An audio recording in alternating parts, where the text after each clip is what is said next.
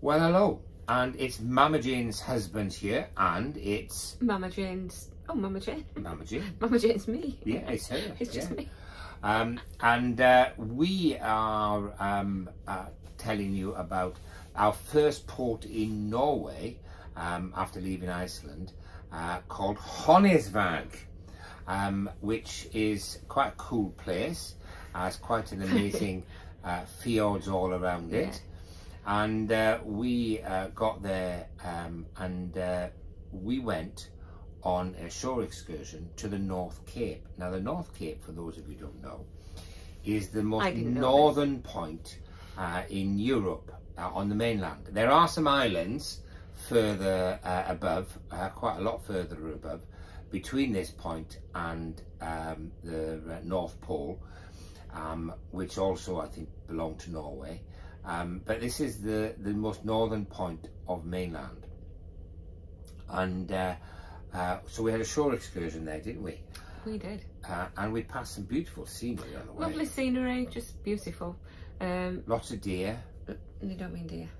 No, I don't mean deer. Reindeer. Reindeer. Reindeer, yeah. Reindeer, yeah. They're just sort of wandering about or stopping the traffic or whatever. Yeah. And they're just lovely, yeah. Lots of crazy birds. Yeah. Yeah. There were lots and lots of flocks of birds all over the place. Yeah. Lots of water, lots of sort of mini lakes. Yeah, so it's a very picturesque country. Certainly the more north you get, well, I'm sure Norwegians would say it's all picturesque, but... And the North Cape, well, they've got a visitor centre there, so that you can go and have a look at what's happened at the North Cape in the past. But you are warned how windy it's going to be, and to actually walk around in pairs, not as singles.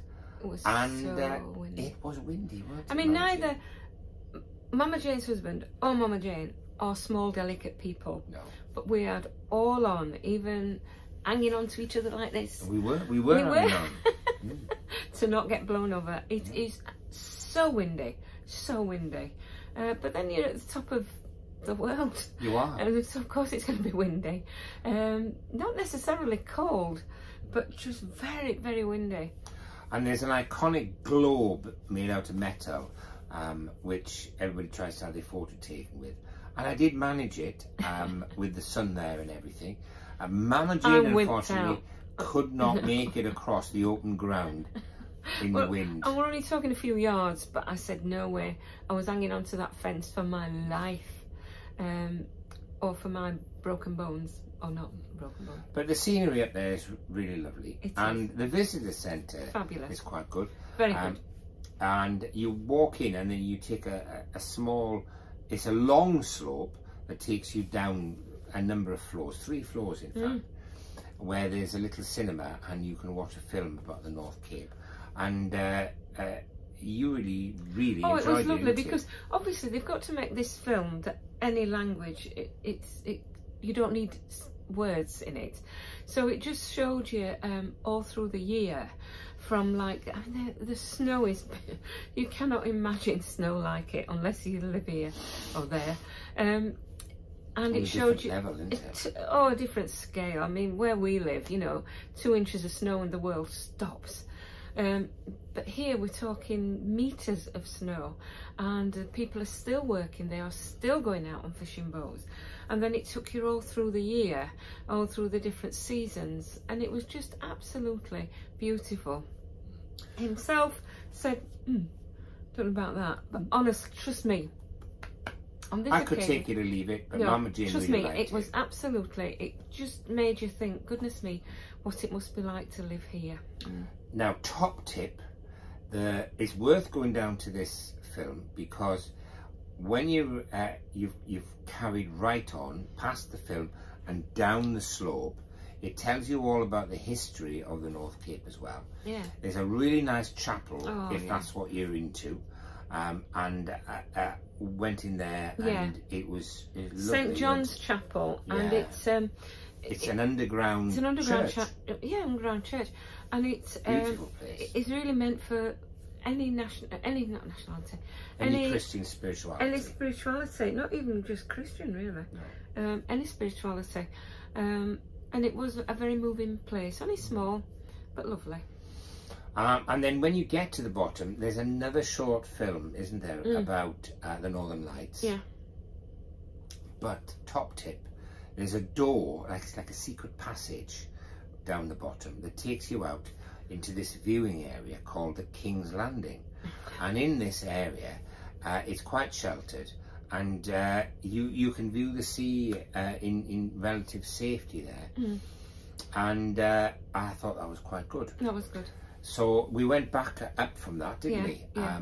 Went and did a bit of shopping in the very nice gift shop. Yeah, very nice, and again very nice. Probably the best gift shop we've seen, and a nice restaurant, cafe thing. The one thing I will say about all the places we've been to in Iceland and Norway, they have got this. Yes, of course they want your money. They want you to be tourists and buy the key ring and the fridge magnet and whatever, and the t-shirt. Been there, done it, and bought the t-shirt. But they are good quality. There's no tat. You know, some places in England, sadly, it's tat, and you're just wasting your money. Whereas I found here, in all of them, there's the good quality things. And then after that,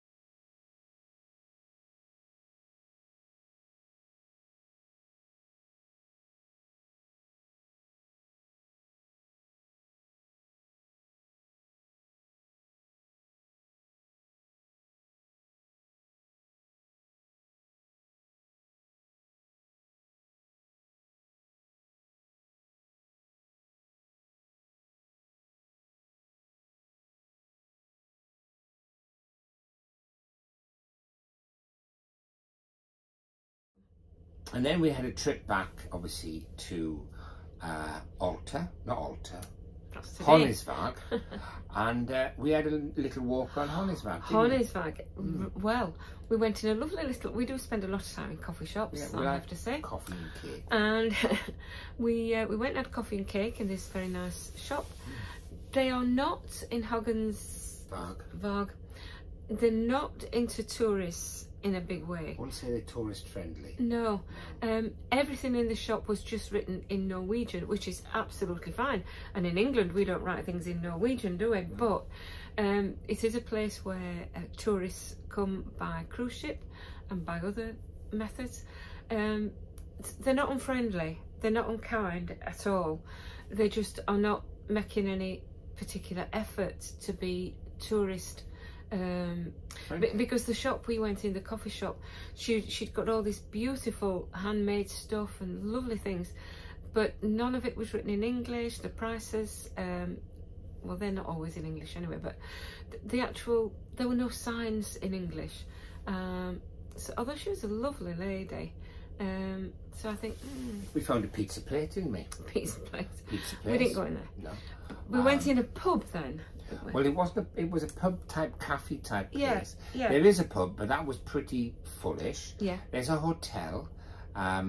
There's quite a few hotels, in fact. And there's a seaman's mission, seafarer's mission. In the Baptist church. In the Baptist church. And that looked a very helpful place to be if you were a sailor. Yeah. And then we did go to this cafe and have a drink, didn't we? And it was beautiful. And the girls there who have... No, that's funny. There was one was from the Philippines, and the other, I don't know where she was from. She was some Oriental looking person. So I don't want to say she was Chinese because she may not have been. And we asked for a particular beer, and she was really good, wasn't she? And she said no, because it's not cold yet. She's in the fridge, and so Mama Jane's husband said, well, what have you got that is cold? And she was lovely, wasn't she? Very helpful. And what she recommended was very nice. Yeah. Yeah. So we sat outside and had a nice drink. Yeah. And it was right in the harbour. Yeah. And it was very quaint and very beautiful, wasn't Absolutely. it? We liked that bit quite a lot. We did like that bit. What we didn't like... Well, we wandered back to the ship from there. Mama Jane did a detour looking for lipstick. And while Mama Jane was looking for lipstick, I found a few statues to photograph. I have no idea what they mean. And then we met up, Mama Jane and me, and I found another statue to photograph. And then the heavens opened. Imagine somebody turning the taps on. It was like a shower outside. It was like... with hailstones. It was... We got wet. Through to my... Can I say knickers? Because I did get wet through to my knickers. My nice phone, my Canon phone... You don't mean your phone? I mean... Your camera. My Canon camera... Has died. It got so wet in this storm that it's not turning on at the moment. I think it's shorted out, which is a bit of a disaster, really. Yeah. So we had a mad dash back to the ship, which of course then there was queues because everybody was trying to get on, so we got even more wet queuing to get on the ship. So it was an adventure. It was an adventure. An adventure. Yeah. And then last night, as we sailed away, our sailing away from Honningsvag was delayed because of this bad weather. So it was quite late when we sailed by the North Cape, which we'd been to earlier today, but now we could see from the sea. And it was a dark and forbidding place, I thought. Brooding. And all the islands that were before it looked the same, didn't they? Yeah. But on the North Cape, there were a light on in the visitor centre, and it was the light in the darkness. Do you think somebody had left that on by mistake? No, I think it was deliberately. Yeah, so nobody runs into the North Cape. how you could run into the North Cape, I don't know. Big thing. It's a big thing. 1,000-foot sheer drop. Yeah. And then that was it, weren't it? It was bedtime. After all that. Yeah. Oh, we went to cinema. Oh, we went to the cinema. This ship, not all ships have cinemas, but this one does. We went to see Downton Abbey. This Downton 2, weren't it? Yes. Yeah. Good film, by the way. Yeah. Good film. In a Downton Abbey sort of way. Yeah. And now we are, so that's 2 of the Norway ports done. Yeah. And we'll have to catch up with the Iceland ports. Yeah. If we get a moment. But it's time for some food now. So it's a goodbye from me. And it's a goodbye from him. Goodbye. Bye.